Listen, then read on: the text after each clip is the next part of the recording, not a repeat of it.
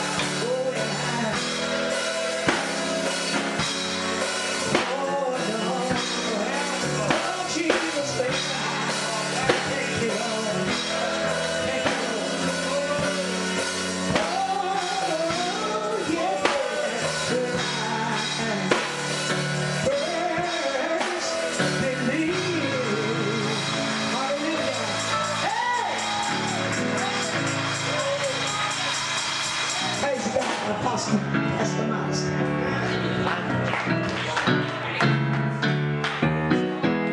Praise the Lord, everybody. Hallelujah. Glory to God. Well, thank God for Dr. Gladys E. Sampson. Thank you, Jesus, the founder, overseer of Grace and Hope Deliverance Ministry, Jacksonville, Florida, the corner of East 8th Side, East 8th Street and Florida Avenue. The corner of East 8th Street and Florida Avenue. You may be seated, please. Please be seated. Oh, it's the bittersweet night. So last night of our wonderful revival. We want to give each of you an opportunity, if you have, just to let us know what the Lord has been doing since this revival has started in your life.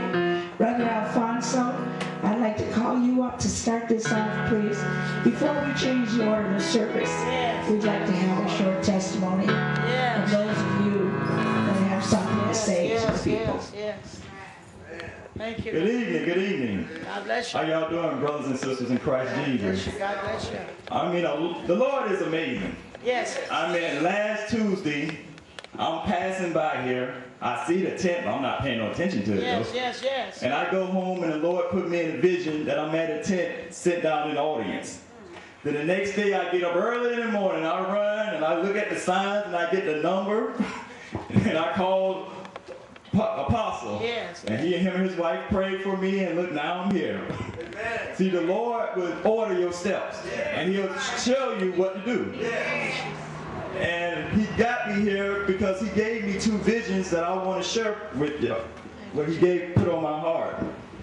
He put me in a vision one night that I was at my house, and I'm running around each room in a frantic state of mind. My tongue was out, and it was infected with a disease. And I was looking for something. But what I was looking for was the Bible. When I grabbed the Bible, I covered the Bible over my tongue. And the Lord said, wherever you say, let it cover with the Bible. If you speak anything contrary to your Bible, your tongue is infected. Always speak the Bible, not what man says. And one night I was praying to the Lord. And I said, Lord, how do you see your people? So he put me another vision. He put me in a cafeteria room. I'm in a cafeteria line, and I got this debit card to get some food. But there's a little bit amount of money on my card. I don't know how much money it was, but I know in this vision I got a little bit amount of money. So I'm inside this cafeteria line, and I see all this assorted foods and drinks. But it was one problem. They ain't had no prices on it. It was the cook on the other side and all the way down the cashier. So I'm looking at the food and drinks, and I'm trying to reason in my mind how much money I got on my card. So I mix and match the food and the drink. So I go down to the cashier rings it up, and I look at the price. And I knew the price was more than what I had on my debit card. So I took the food all the way back down, mixed and matched again, went all the way back to the cashier. Cashier rang it up. It was more than what I had on my card. So I did it again. Mix and match. Went all the way back again. Cashier rung it up. It was more than I had on my card. So I ended up getting a little cup of milk. And I went through the cashier, and once I went through and went out, everything went white.